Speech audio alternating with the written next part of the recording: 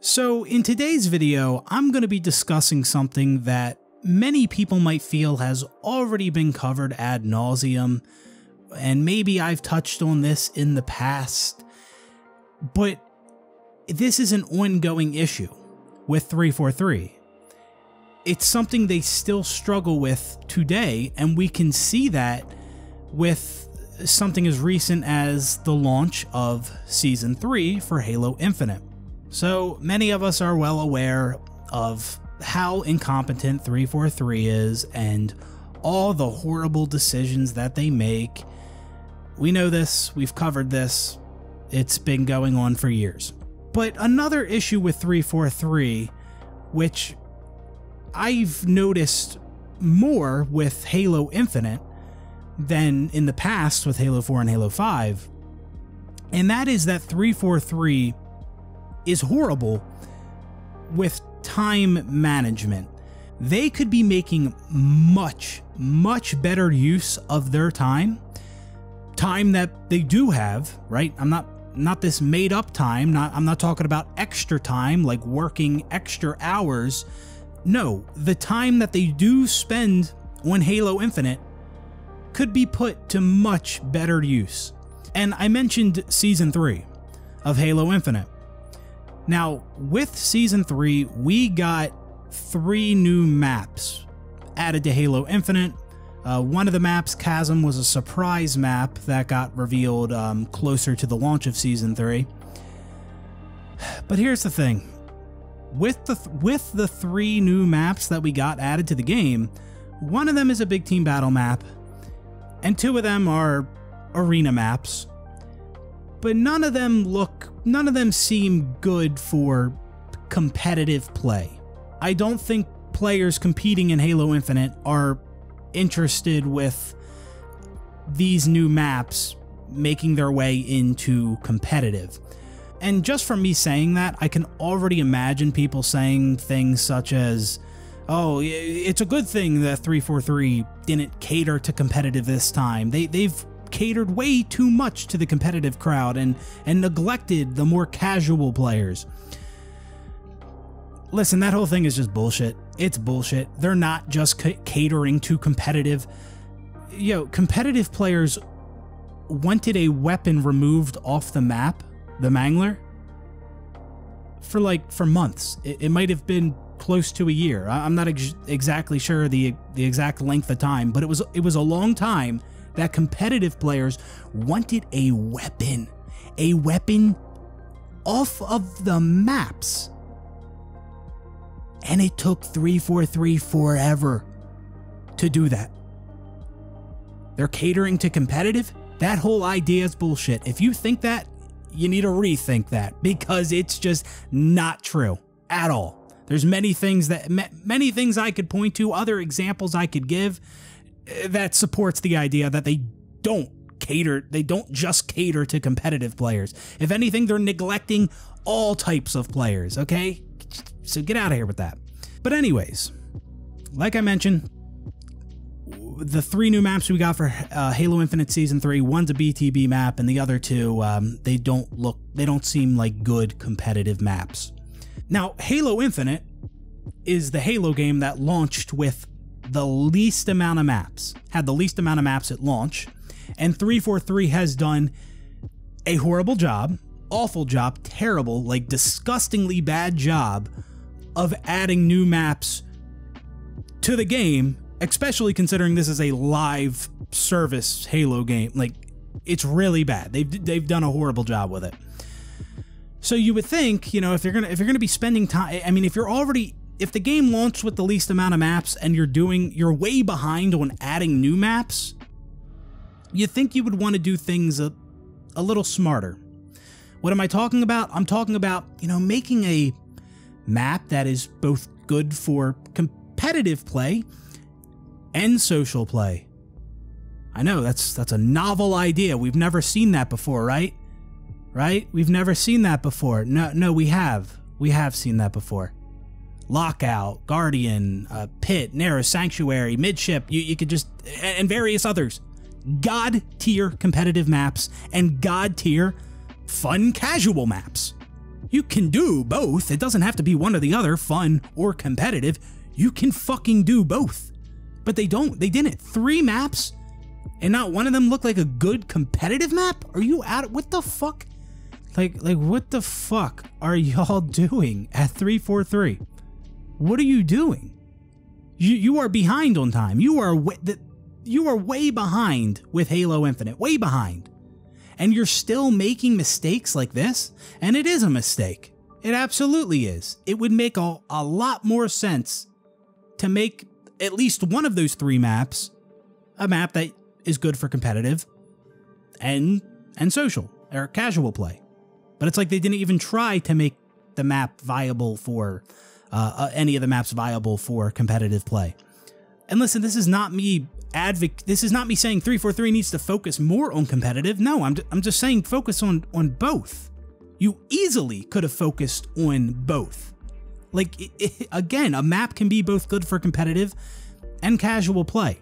But that's just one example of 343 wasting their time or not making the best use of their time. There's other examples to this.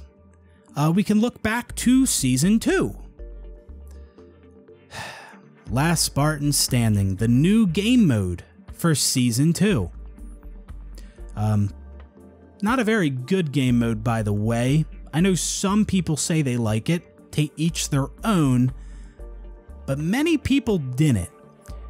And the mode not being very good, that was evident to me after playing like 1 game of it. I played 1 match of Last Spartan Standing, and I could already see that it was nothing special. And I feel like many people in the Halo community could have told you that that mode wasn't really good by playing 1 match of it. And this isn't a case of me thinking the mode is bad and a ton of other people really enjoyed it. Sketch at 343 mentioned on Twitter that it was by far the least played playlist in Halo Infinite, and it got removed. Again, and I'm sure many others could have told 343 that that mode isn't very good by just playing 1 match of it. And with 343, considering the mode made its way into the game and it was one of the big things being added with Season 2, I assume that they thought the mode was at least decent. And that's a problem because, I mean, if you don't have people at 343 that can tell you that a mode like that isn't really gonna stick, then that's a problem, because it was obvious that that wasn't a very good mode. Obvious to me and many others. Again, I know some people liked it, but again, it's reflected in the population of the playlist that not a lot of people really enjoyed it. If 343 doesn't have people that could tell you something like Last Spartan Standing is obviously not very good, then what the fuck are we doing? Like, I'm confident a bunch of people in the community could have told you that it wasn't very good the moment they played it, but you don't have anyone at 343 that can tell you that, or maybe they did, and maybe certain people didn't listen. I don't know what goes on there, but either way, that's definitely an issue. And so, well, 343, they spend time developing this new mode. I can only imagine how much time that took them, because of how long it takes them to do some things that are very simple, like removing a weapon off of the map, taking them months. So I can only imagine how long it took them to make this new mode that's never been in a Halo game before. And I'm not sure if that mode worked with bots, but if it did work with the bots, then that's additional work that has to be done to get, the bots to play well in that mode.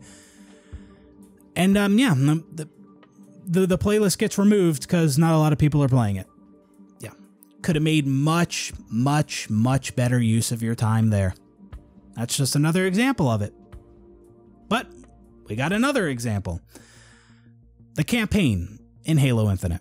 So from what we know, And, you know, just what it seems like look from the outside looking in, and the fact that Halo Infinite launched without co-op, it seems like 343 originally had no intentions of making the Halo Infinite campaign co-op. It seems like it was just meant to be a single-player experience. And again, I'm confident that is the case because we can see how the campaign was structured, and the game didn't launch with co-op campaign. So yeah, I think there's a strong chance that 343 didn't intend for co-op to be a thing in Halo Infinite's campaign. But it seems like later on, 343 changed their minds and decided, you know what, we probably should do co-op for Halo Infinite's campaign, you know, kind of like how, you know, all the other Halo campaigns had co-op, and a lot of people like co-op. And it was, you know, pretty obvious that people would want it again with Halo Infinite. Now, them changing their minds on that, it could be because Joe Staten came along and he was like, yeah, we absolutely need to have co-op in a Halo game. Or it could have been another reason, whatever. But if it's true that Halo Infinite's campaign was designed for single player only, and then later they had to make it work for co-op, well then they basically shot themselves in the foot.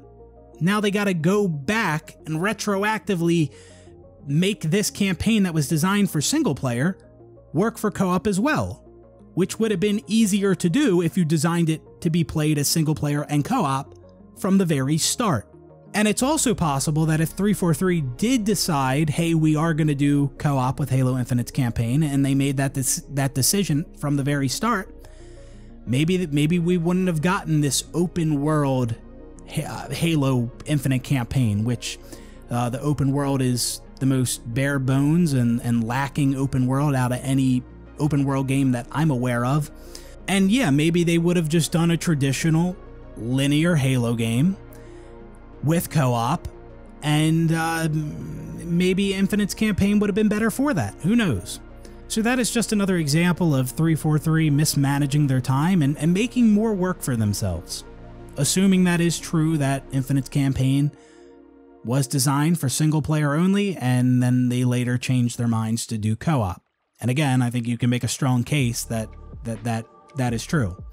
Now, another example of 343 making poor use of their time was, it might have been the Season 3, or it might have been the Season 2 update. It could have been a drop pod update.